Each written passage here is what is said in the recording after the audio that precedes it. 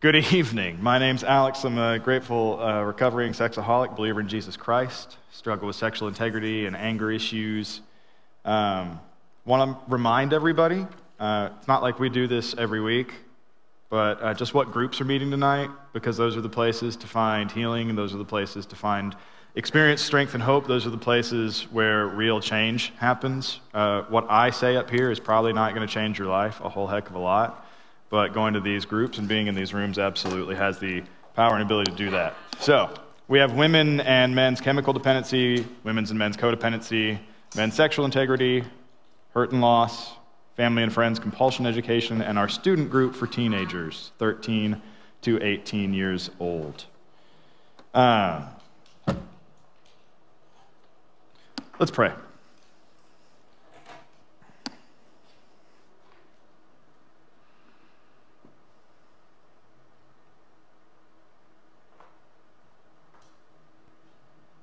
God, you are so good. We thank you for another beautiful day, for the breath in our lungs, for waking us up this morning, for the opportunity to come together in friendship, in fellowship, to focus on you and the message that you would have for us tonight. There are other places we could be. For one reason or another, we have chosen to be here together in community, in this house of worship, with other people who are struggling to make it day in and day out. And we're here because in this place we can rely on your hope, your mercy, your grace, and your wisdom. I ask that the words of my mouth, the meditations of my heart be pleasing to you, and that you prepare our hearts and our minds to hear a message you would have for us, your people, this evening. In the name of the Father, the Son, and the Holy Spirit we pray. Amen. So, I don't know if you remember, a couple of weeks ago, we were in a sermon series, and then last week there was this thing called Holy Thursday, and now we're still in that sermon series, but I'm not talking about it. So Mark's going to finish it next week. We're going to talk tonight about staying sober even when it hurts. So how are y'all doing? That was weak. How are y'all doing? Okay. See, that's like the church response, right? And Bob's sitting over here, and he's always going to say, better than I deserve. Every single time you see him and say hello to him.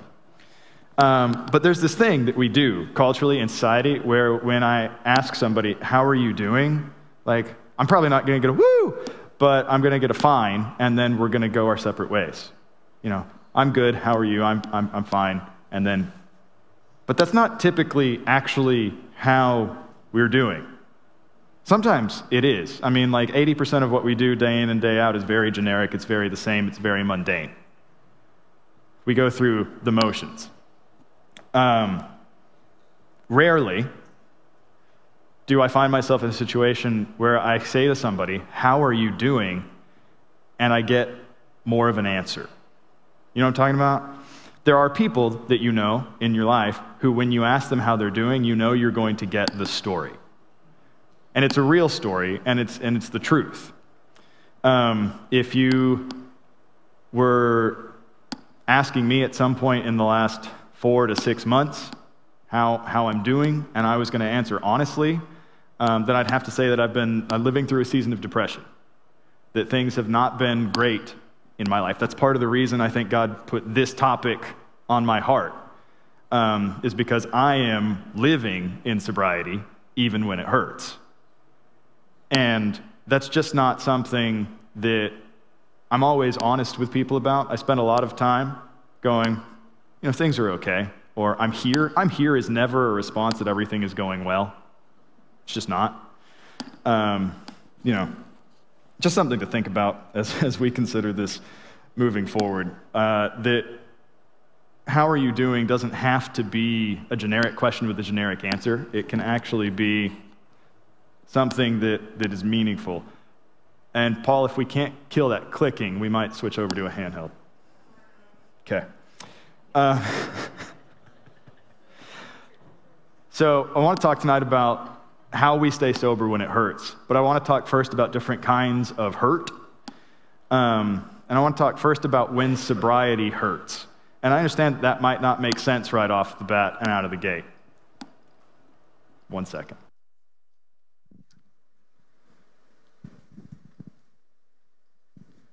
All right. Sobriety, as I understand it, and I think as most of us understand it, is supposed to be this solution to pain and suffering. Sobriety itself, though, has the ability to cause pain. Now, when I say that, cause pain, I'm talking about hurt, not harm. Sobriety, in and of itself, is an action. There are action steps that you and I take every single day in order to get and remain sober. So there are things that I do to stay sober that can hurt myself or that can hurt other people. Well, what does that mean? Things such as being rigorously honest in my day-to-day life. There are things that I don't want to share with anyone. There are things that I'm embarrassed by. There are things that cause me shame. There are things that I feel guilty about having done in my past. There are things I feel guilty about having done today. And I don't want to share that with somebody, and it hurts me on some level to put myself out there. But in the long run, it's not going to stay that way. There are, just doing things I don't want to do. I think there are a lot of things that we do in recovery that are counterintuitive. Because they're not things that we've been doing for the entire rest of our life. And they're not things that we're used to doing. So stepping into them and stepping into these new actions and stepping into the unknown is ridiculously uncomfortable. And then in terms of hurting others, again, hurting, not harming. We're not causing long-standing emotional trauma. I can hamper the expectations of others, particularly if I have set those expectations through the way that I have behaved as a result of my addiction for a number of years. And because of those expectations, when I come in and I do something like set boundaries that did not exist at all before, then I'm doing that so that I can stay sober, but I'm hurting another person in the process. So what do I need to do in those situations when sobriety hurts? And then what do I do just when life hurts in general? I think there are both external and internal circumstances when life itself hurts. In terms of external circumstances, we deal with pain and difficulty of life, traumatic experiences, issues at work, relationship problems, the news, all of it. I don't know how many people I have talked to in the last couple of years who just don't watch the news at all anymore, because it's just something that has the power and the ability to bring us down. There might be an occasional feel-good story here or there, but most of what gets reported is all the horrible things that happen in the world. It doesn't mean we should be uninformed, but those things cause us strife, and they cause us pain, and they cause us to hurt. And then I have, internal struggles, things like anxiety and depression and worry, guilt, even things like compassion fatigue for those of us who just care too much about other people, and people who have helping careers, and people who are just that person for others. Because some of us, regardless of our career and what we do, are going to be the person that others in our life come to when they have struggles and they have pain and they want someone to talk to, because they know that we're an okay person to talk to.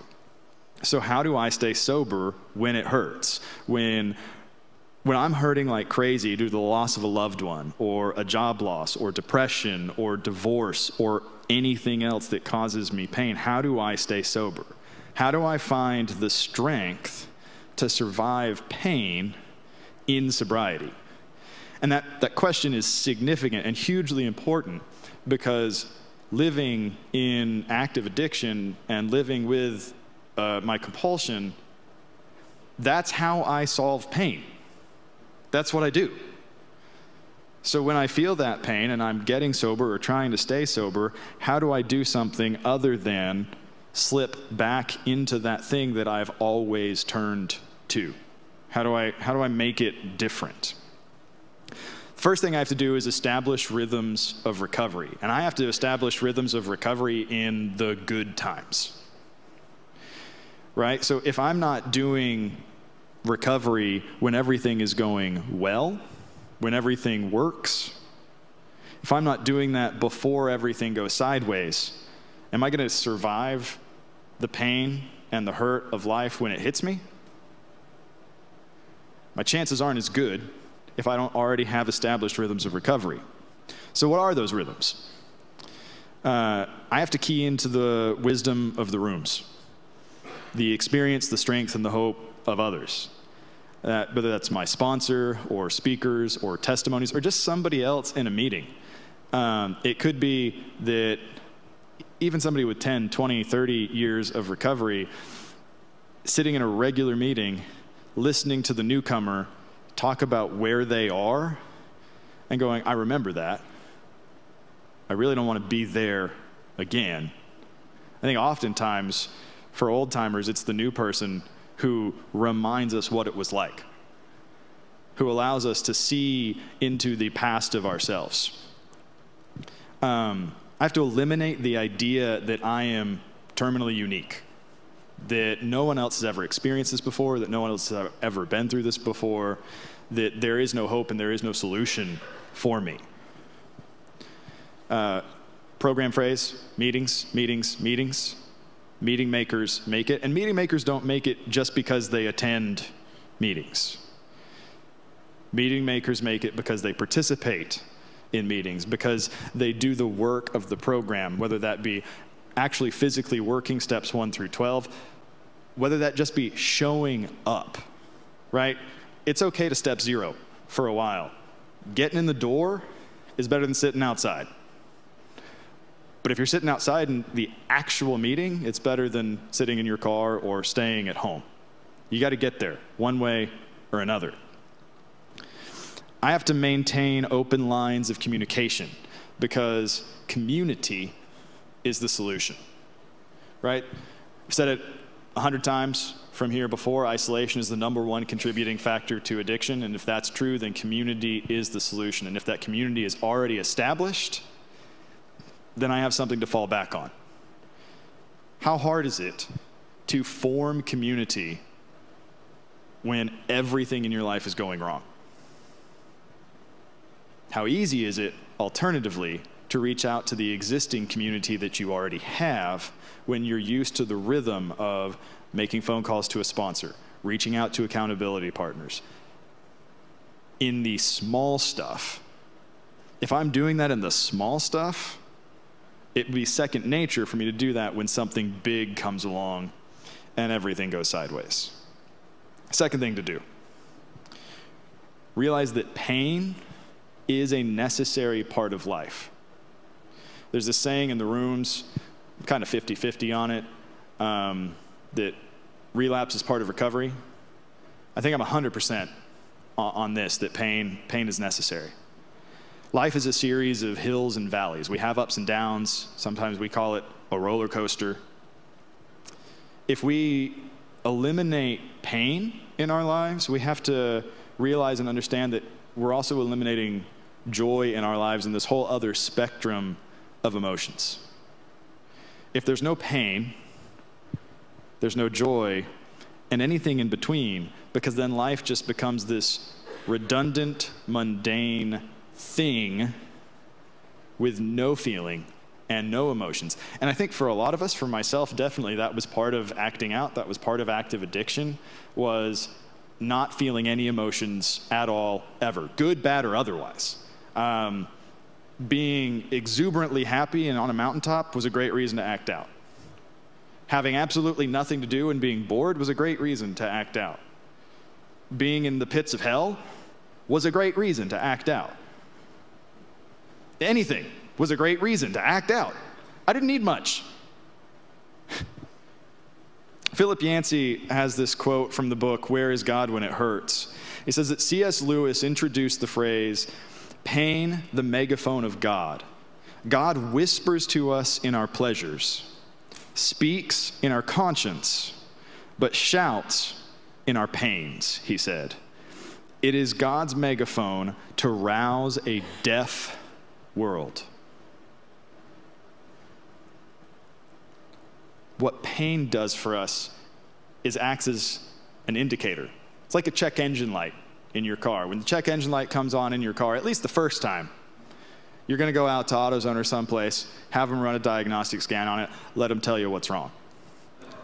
At some point, as your car gets older and you become more aware of how it operates, you're either going to unplug that light or just let it go.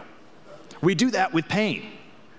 When we become comfortable with pain, we tape over the light or we just let it go. But it's a way that God gets our attention and goes, you know what? Something's not working here. And it's my job to key into that and figure out how to take my next step forward. And as we come to realize that life has difficulties, that pain is necessary, we're that much closer to finding peace. Pain then becomes just another part of the process. The Big Book says, even when we have tried hard and failed, we may chalk that up as one of the greatest credits of all. Because it's better, to try and fail than to not try at all. Under these conditions, the pains of failure are converted into assets. Out of them, we receive the stimulation we need to go forward. Someone who knew what he was talking about once remarked that pain was the touchstone of all spiritual progress. The entire journey of recovery is a journey of spiritual progress. We forget that life is supposed to hurt. Of course life hurts. Of course recovery hurts. They're supposed to. But living with pain is counterintuitive because culture teaches us that we should feel good all the time. Look at the commercials that show on TV, assuming anyone actually watches TV that has commercials. Look at our television shows and our movies and the pleasure that we're supposed to derive from those. That's part of the reason why so many of us landed here in the first place, is because we were trying to feel good all the time. Trying to chase that wonderful feeling that we may have had of euphoria or what we thought was euphoria one time long ago. Our addictions and compulsive behaviors are a means of trying to dull or eliminate pain. But we get so caught up trying to get rid of the pain that it becomes impossible to see anything else. So living in pain, pain becomes not the touchstone of spiritual progress. It becomes this all-encompassing thing. I just exist in pain. And all I want to do is step out of it without realizing that sometimes it's necessary for me to sit with that. And as I sit with that, I must recognize the impermanence of pain. Pain's only temporary. It's not going to last forever. This too will pass. It doesn't mean that all pain is just going to go away. The loss of a child or another close relationship, it never leaves, but it changes. The current form of pain becomes something else. Part of the problem is that we want microwave solutions for slow cooker problems. Right? It's a societal thing. It's something that's been ingrained in us. But if I take a step back, I realize that the problem in the first place didn't come on overnight. And that while I want something that's expedient and I want it now, like J.G. Wentworth, I gotta wait. It's not my money. I still want it now. And the last thing that we have to do is stop trying to make it make sense. This is a form of control. This is a way that I try to take power out of God's hands. Right? So, like personally, one of the things that I try to do is I try to logic everything out. Right? I try to understand everything. And I want to be understood in everything. The problem with that is that there aren't any openings in the Trinity. Like God the Father, God the Son, God the Holy Spirit. It's complete. And I'm trying to put myself into one of those places. I have to realize that I don't have to have all the answers. No matter how much I want all the answers. It's not my place to have all the answers, to know everything, to be God. And I don't have to have someone to blame. Myself, or another person, or God, or the enemy. I want to have someone to blame. I mean, I really want to have someone to blame. I want to take this onus and put it on something out there in the ether, anything. Because at least then it will make some sense. There's a semblance that goes, okay, that's the cause, what's the solution? But what I'm doing in all of those, in trying to logic it out, in trying to understand, in trying to have the answers, in trying to place blame, what I'm not doing is trusting God. And I think we've all heard step 3 before, but it says we made a decision to turn our will and our lives over to the care of God as we understood God. And that's God as I am capable of understanding God today. For those of you who don't know, I'm working at Costco these days. I work in maintenance. That means primarily what I do are like floors and bathrooms and trash. It's honest work, but it's not where I want to be long term. They have internal positions open, so I keep applying for positions.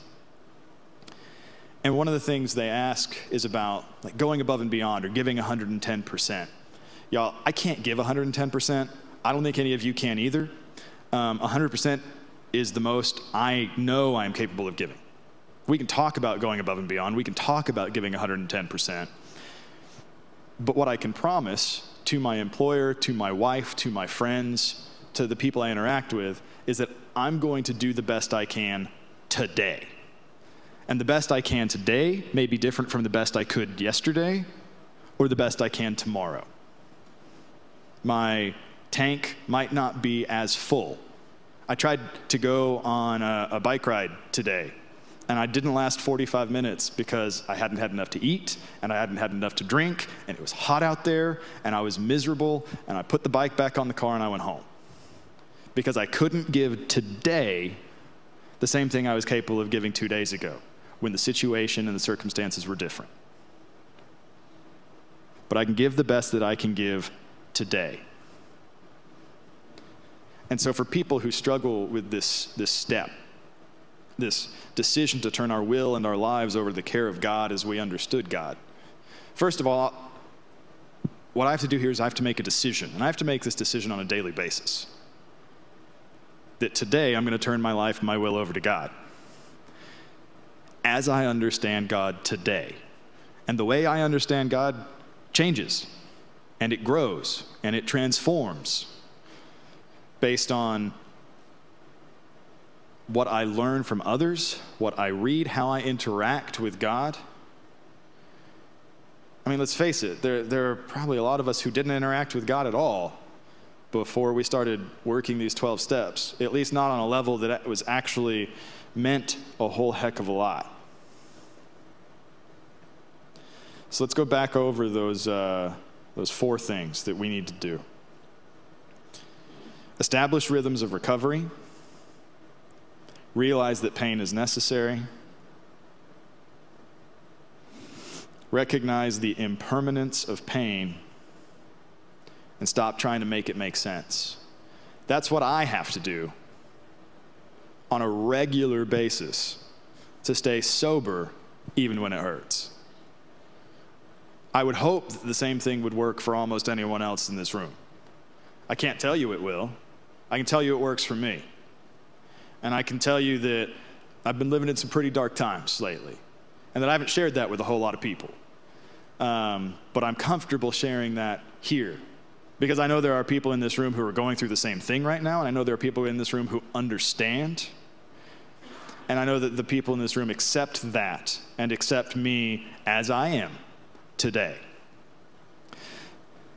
There's this passage from Paul's letter to the church at Philippi where he's just kind of wrapping things up. It's what, like, if you or I were writing a letter or if we were writing a paper, this would be like the conclusion. Paul has said what he's going to say, and he's like, all right, to end with this. And we're going to pick up at like verse 6 of Philippians chapter 4. And Paul says to the church, now Paul's one of the church planters, one of the primary two church planters that we read about in the New Testament. He's the guy who went to different cities and was like, all right, we're going to have different little house churches here, and you're going to have some issues, and you're going to let me know what those issues are, and then I'm going to write and respond to those issues. And that's what Paul has been doing. He says here, starting in verse 6, don't worry about anything. Instead, pray about everything. Tell God what you need and thank him for all he has done. Then you will experience God's peace, which exceeds anything we can understand. His peace will guard your hearts and minds as you live in Christ Jesus. Then the God of peace will be with you. Let's stay there. He starts off by saying, don't worry. Pray about everything. Don't pray about the hard stuff when you find yourself in a foxhole. They say there are no atheists in a foxhole for a reason. It's because everything is hitting the fan and people are going to reach out to anything they can. But again, this is part of the rhythm of recovery. Praying about everything. And he says if we pray about everything and we tell God what we need and we thank God for everything God has done, we will experience a peace that exceeds anything we can understand. I don't know about you. That sounds awesome. Like, just unimaginably awesome. And his peace will guard our hearts and guard our minds as we live in Jesus. And the God of peace will be with me, will be with you. That part of the Trinity, the Holy Spirit, will live inside of us and grant us that peace that passes all understanding. Going on, picking up in verse 9, the second part, he says, how I praise the Lord that you are concerned about me again. I know you have always been concerned for me, but you didn't have the chance to help me. This is established community.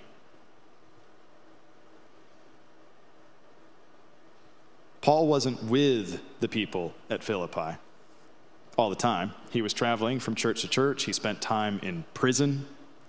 He actually probably wrote this letter from prison. And he's in community with these people. And he knows that they're concerned for him, and he knows that he can rely on them. And he didn't have to, but he knew that if he needed to, they would be there for him. You got people like that? We need people like that. Not that I was ever in need, for I have learned how to be content with whatever I have. I just said Paul is writing this from prison. Paul is sitting in a jail cell. Some of us have been there. He's going, you know what? In this jail cell, where I don't get a whole lot, they take care of me enough to survive. Things are okay. In that space, I am content because I have a peace that surpasses all understanding because of my relationship with God. I know how to live on almost nothing or with everything. I can have all that the world has to offer, or I can be living on crumbs, and it's okay. I've learned the secret of living in every situation, whether it's with a full stomach or empty, with plenty or little. For I can do everything through Christ who gives me strength. Even so, you have done well to share with me in my present difficulty. Community, community, community, community. Paul is saying here what we have already said. Rely fully on God and community. It's hard to make a mistake when doing that. And when I do make a mistake, if I'm relying on God and I'm relying on my community that I have already established, then I have people who will hold me up, who will lift me up, and who will help me up when I find myself in the pit. That's what I need to stay sober when it hurts. I don't know if you have a community. I hope you do. Because it's community that helps us fling wide the gates of hell. It's community, even if that's a one-on-one communion with Jesus Christ as Lord, that is community. That Trinity has the ability to carry us through. But it's being in communion with others in that fellowship that provide the support that I need to carry on. Right? When I come to this place, and when I look out and I see all of you, I know that there are people that I can call at 2 o'clock in the morning who are going to answer the phone, who are going to understand what I'm going through, who are going to give me words of wisdom that I need to carry on. It's because of this place, it's because of this community, it's because of the 12 steps that led me and continue to lead us deeper and deeper into relationship with God that I'm still standing here at all. Now, I haven't been in a season of suicidal ideation in the last 4 to 6 months, but I've been there. And I've been there in sobriety in the last 5 years. And it's being able to share that with people in my home group, with people in the rooms, that allows me to physically still be here in this place. It's putting that out there and people going, yeah, I've been there. I get that. I understand. You're not alone, and this is how we move forward together. My wife says this all the time, mostly to her patients, but she has a husband and 2 kids, so she's patient with us. She says life is all about choices. And tonight, this is another opportunity to make a choice. It's an opportunity to make a decision to turn everything over to God as you understand God.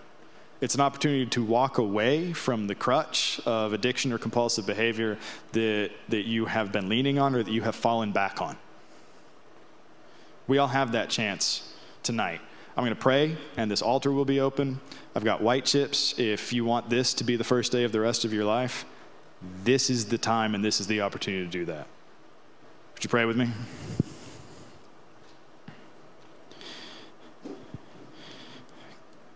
God, you laid it all out. You gave up your life. You hung on a cross, even though you didn't have to. You asked your Father to take it all away, and then you accepted your fate. There's not enough gratitude in the world to make up for that. You are so good, and you have the ability to make us good and clean and whole again. Thank you for the opportunity to enter into relationship with you, to rely on that relationship in the darkest of hours. I ask that if anyone here feels that tap on their shoulder of the Spirit leading them forward, that they take this opportunity to welcome Jesus into their life, that they take this opportunity to turn over their addiction, that they take this opportunity to become a new creation that you intend for them to be. Thank you so much for all that you have done, for all that you have given us, for all that you are about to do in this place and with us as we go out from here. Your Son's holy and precious name we pray. Amen.